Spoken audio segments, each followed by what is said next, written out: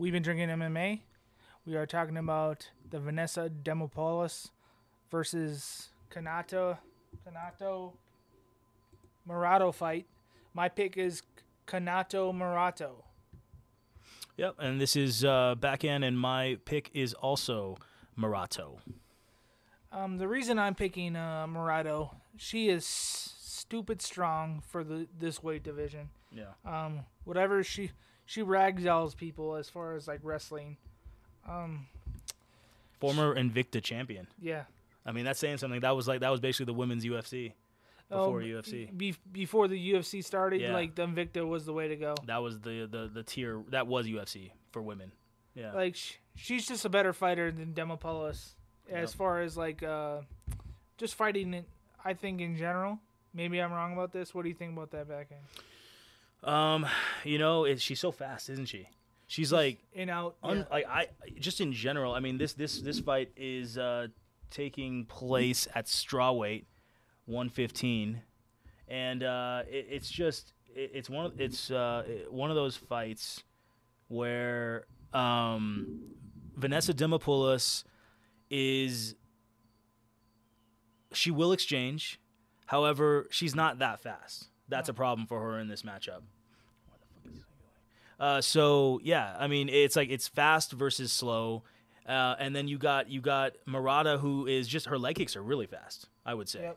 And Demopoulos, she loads up a little bit on the leg kicks. It's just kind of easy to see coming. So if it's a leg kick battle, Murata wins, right? If it's a punching battle, Murata can punch and then get out of the way. And then on top of that, Demopoulos doesn't have much power. That's why, she really has a lot of decisions. She leaves herself open with the. She gets hit a lot, doesn't she? As far as like she goes all out with her striking. Demopoulos? Yeah. Yeah. She leaves herself open. She's not punching and then hitting and moving at all. Yeah. She likes to kind of stay in that pocket. Stays in the pocket. Overall, she has a good distance, but then when she gets into exchange, she doesn't just throw a smart punch and move. She kind of stays in there for a combo. Yeah. And that can be detrimental against an experienced champion like Murata. That's correct. But the one thing is that you were saying is that in Murata's last fight, she lost by TKO doctor stoppage because her arm was broken. Her elbow. Her elbow dislocation versus Verna. Her last fight. Yeah, Jandiroba, yeah. Yeah, Jandiroba. Who's number 13 in the world, by the way. Other than that, yeah. Yeah, the doctor stopped that fight in general, and like I'm kind of leery on not putting any money on this fight because I don't know if she's rushing into another fight or if that arm is actually like 100% or anything like that. Right, Murata's minus 370, which is a hefty favorite. That's a big price. $370 to make 100. I think she's a better fighter like that, but right. I don't want to put any money on this. It's like this is the one fight where you would want to maybe see around and see is Murata's what was it, her left arm or I think it was the left arm was just hanging on for a whole round, hanging down there by the waist. It was completely broken, just dead arm. Yeah. Just floating around, and she was like arm across her waist. Wow. That's how she was fighting. Like, you ever seen that movie Warrior? Yes, with Tom Hardy. That's what he was doing in that fight. Yeah, I remember that scene. That was cool. That very last scene where his arm was across his hip like that. His that's brother. What Kanako was. And then his brother broke his arm, right, or something, or he didn't tap or something. Yeah. Something like that. Yeah. Just before the end of the second round or something that movie. Yeah. That's right. So and Murata, just like Lousy just said, Curtis just said, Murata is what did you say? Like she's like a warrior, right? Oh, she's from. That's what the movie was. She's got the code, man. She's from Japan, man. They're like samurai.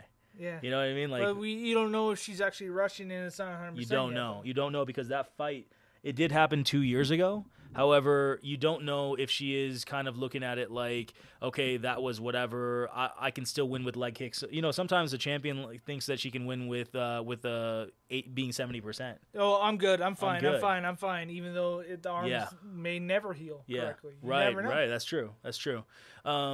Yeah. So we're going with Murata, but we do know that she was coming off a elbow break.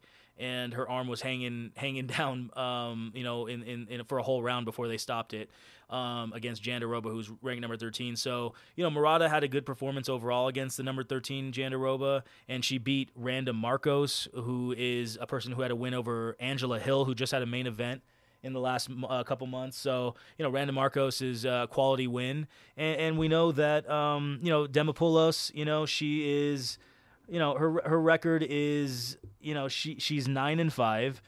In the UFC though, it's 2-3.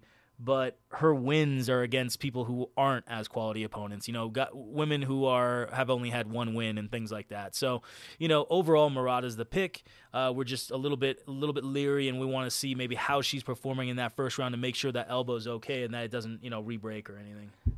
I would live bet it if you are going to put money on this, but I would suggest not putting any money on it. Right. Like, subscribe, comment. We want more people to hear this, so please do. For the YouTube algorithm, appreciate you.